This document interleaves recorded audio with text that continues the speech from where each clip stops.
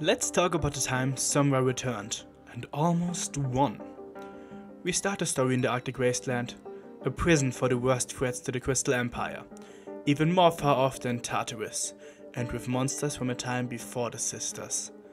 Many of those monsters forgotten after Princess Amora of the Crystal Empire fell, but not gone. Flim and Flam just got another scheme bested by an apple, and feel like they finally need to do something about them. And the pony we've been following out of the wastelands offers them that chance. Next, we meet Ironwill, holding a seminar, with no success. He lost his magic touch and his charisma, but our friend, the hooded pony, wants to help get it back, to get the people to fear minotaurs again. Now, we join a salty lightning dust, and the hooded pony offers her an opportunity to beat Rainbow Dash and her friends once and for all. They have one last stop to make to complete that group, but we won't see who that is until later. We jump right to the Crystal Empire where Twilight prepares the Crystal Faire once again, and they are already exhausted from the work. Then suddenly, Twilight spots Flim and Flam and of course suspects that they are up to something.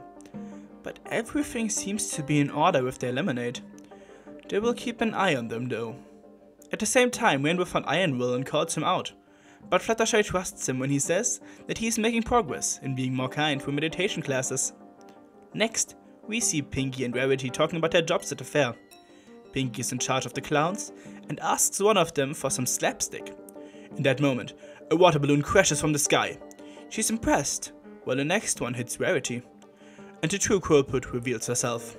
Lightning Dust. After realizing what's going on, Rarity immediately calls the package to security. Meanwhile, AJ inspects Flim and Flam's contraption, and Ironwill is waiting for some kind of signal at the Crystal Heart. And that signal is revealed when AJ opens the machine to uncover the Changeling Horde. This notifies the Minotaur to take the Crystal Heart. The siege has begun, and Shining Armor and Cadence ready the defenses. Twilight wants to do the same, but gets stopped by Chrysalis, the Changeling Queen, and an epic battle ensues. At the same time, Shiny catches Ironwill red-handed, and Cadence sets up a force field. Adi followed Lightning Dust too far, and is outside of the Empire, while everything is going on. Ironwill, Lightning Dust, and Flim and Flam are all on the run, but our heroes are strong and able to stop them. Even Ironwill falters when being confronted with Pinkie and her cannon.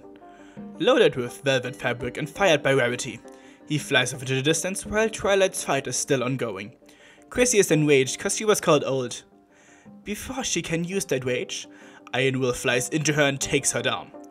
All of the villains are seemingly stopped and put into cages. They take the satchel from Ironwill, but the Crystal Heart is nowhere to be found. This satchel was a decoy. The real one is with the hooded pony, and they are on their way to the throne room. Inside, they shoot a magic beam above the throne and open a secret tunnel.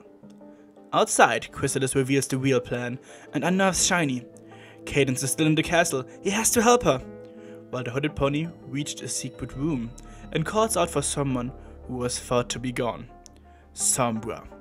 But he is only a cloud of smoke, a formless being. She pulls a hood off her face and reveals to be a pony named Hope. Someone from Sombra's past. He remembers, but only that she betrayed him after finding out what he really is. But he is wrong. She didn't know any better. She just wanted to help. And now she wants to make her past mistakes right. Sombra doesn't believe her, but she goes ahead and blasts him with a powerful spell. Sombra is crying out in pain as his body reforms. Hope's energy is drained, but the king has returned. Long live the king. And that was the first of the 4 issues of the Siege of the Crystal Empire. And what an issue that was. Sombra is back and ready to cause trouble, together with some other minor and major villains at his side, as well as Radiant Hope. This issue was hard to narrate, cause so much stuff was going on all at the same time, but I hope you all enjoyed it anyway. It's great that we get to see some of the minor villains again, and they definitely held their grudges. This issue also has some fun references. At Ironwill's seminar, we see a sign that says, "Well-to-do investment cancelled." He is the one who tried to take over the Everfree Forest, and he's kinda dead, so it makes sense that the seminar is cancelled. This issue is honestly all over the place and a bit hard to follow, so I hope my explanation helped. And next time we'll see what's up with Hope, and explore what Sombra really is. It's backstory time, baby! The fight will go on, but until then, what do you think? Are you excited to see Somewhere again? What do you think of Help? Let me know, join my Discord and we'll discuss some more. Thanks to my patrons, especially to Maverick, and until next time for the bonies, fellas, and bye.